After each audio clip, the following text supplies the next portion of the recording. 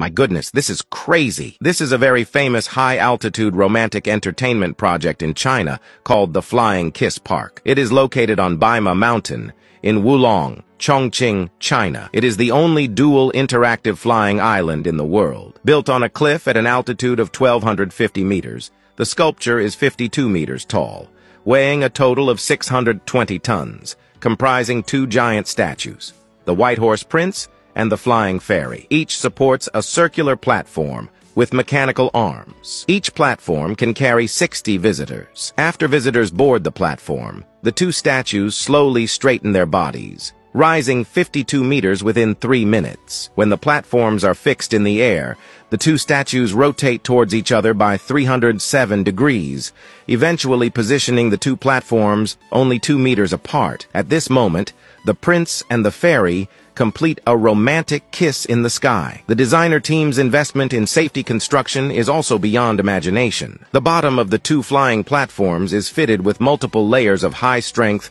explosion-proof glass. Though it looks thrilling, it is very safe.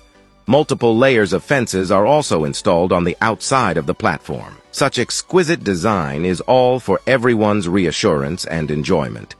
So, with such a blend of romance and excitement, do you dare to experience it?